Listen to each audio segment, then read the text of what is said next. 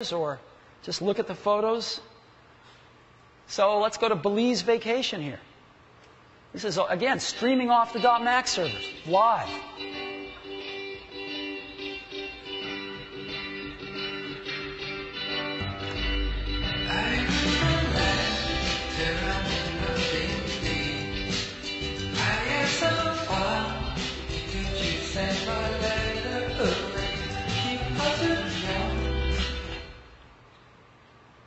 Isn't this incredible?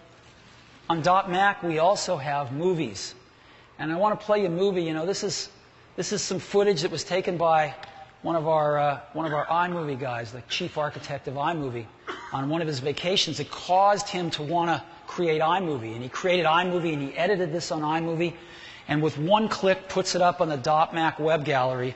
And now here we are with our new Apple TV, watching it on a very widescreen TV.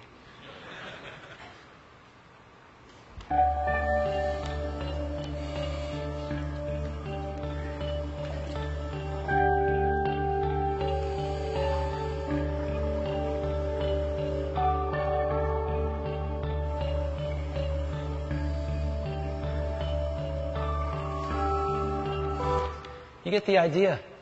For the recipient, there is no computer involved here. They're doing this all from their couch on their widescreen TV. So, let me go to Flickr now. This is Flickr Live, right from their servers. So I'm going to go to Love to Hike 78. Go in there. And you know, I can show you all the photos from Love to Hike 78, but I'm going to do something even more fun. I'm going to go to Love to Hike 78's contacts. These are Love to Hike 78's friends. Right? So I'm not even looking at their videos. I'm looking at their friends' photos here. And I'm going to go to Hero552, whoever that is. And I'm going to play some photos from the boating trip.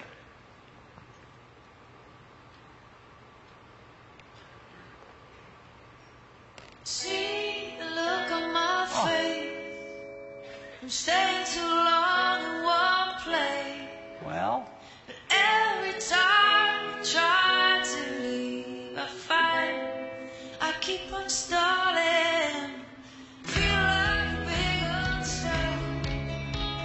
Standing by a Nope. street of my own. well, I'm afraid Flickr's not serving up the photos on that one. So, that's what I wanted to show you today. Isn't that incredible?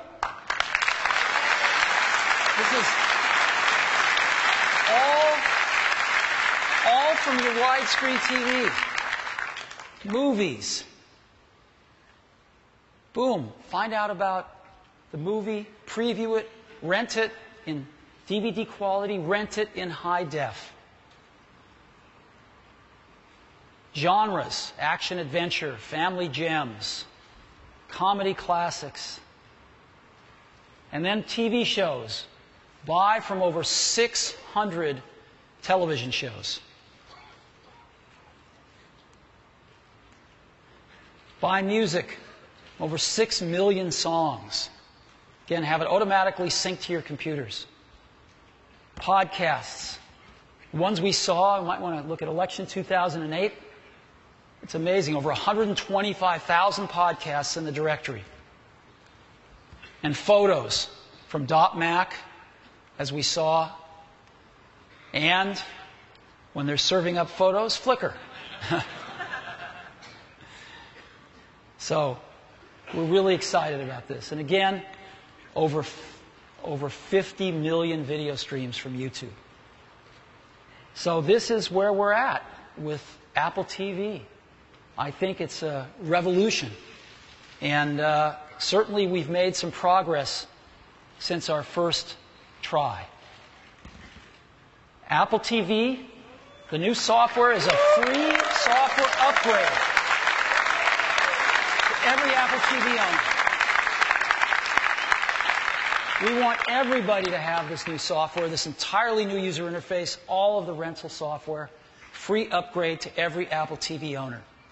Now, given the fact that we've got all new software and that we've got the support and participation from every major studio, We want to make Apple TV even more accessible. Right now, it sells for $299, but not anymore. The new price of Apple TV starting today is just $229. We are shipping the free software upgrade to existing owners and the new $229 Apple TV in just 2 weeks. So, let's come back to iTunes movie rentals. You can watch them on your computer. You can watch them on all current generation iPods. You can watch them on your iPhone, and now you can also watch them on your widescreen television. You can order them for your computer, your iPods, and your iPhone right off of iTunes on your computer. You can order them for your widescreen television right on your widescreen television with Apple TV. We have support from every major studio. I think we've got it all together. And I want to tell you, the first studio to sign up with us for iTunes movie rentals was 20th Century Fox. We really appreciate that. We've developed a really great working relationship with Fox. We're doing some great stuff together. And it's my pleasure to introduce to you the chairman and CEO of 20th Century Fox, Jim Giannopoulos. Hey. Wow. Hey, buddy. Whoa. That's a crowd. Hi, Steve. Don't worry about that. See you. Thank you. Wow, what a great crowd. I'm backstage listening to Steve talk about movie rentals and getting all excited. And I realized I already knew about it, so I can imagine how everybody else, is going to feel. I'll give you a little of the backstory. You don't get to talk about movies and media and technology for very long before you start talking about business models. And so, like any other studio, we spend a lot of time talking about business models. Old models, new models, evolving models, how to improve models. When you really get down to it, all those models and all that complexity distills into two things. Make great movies, give it to people in as many ways as you possibly can. That's basically it. When you talk to people about what they want, the same thing comes back. They want a wide variety of choice. They want easy access to it. They want to be able to have it be convenient. They want to be able to control when and where and how they watch it. And they want to take it with them every chance they get. So choice and access, convenience, control, portability. Also pretty basic. Basic enough that even a studio guy can understand. So, but we don't do things that way. We have to think them through, right? So we go to our in-house technology department, our guru, our futurist, our technologist, give them all the ramifications, and this is how it affects this and that and this. We give them all the data, and I think we have a slide with the result.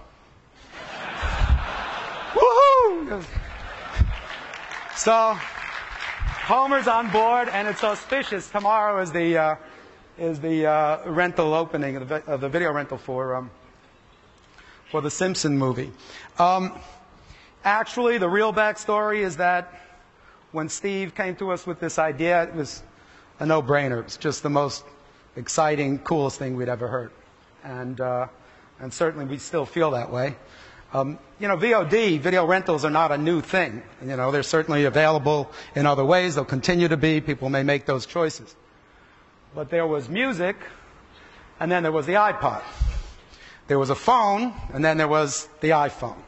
So, Apple does things in a very intuitive, insightful, innovative. I got a couple of I words left, but you get the idea, and I know you're all here, so you understand. So I think this will be a transformative version of the rental model, and we're incredibly excited about it. Going back to that idea of giving people choices and options and ways of enjoying movies, because that's kind of what we do. There's another idea that we've talked to Steve about, and we've been working on for a while, which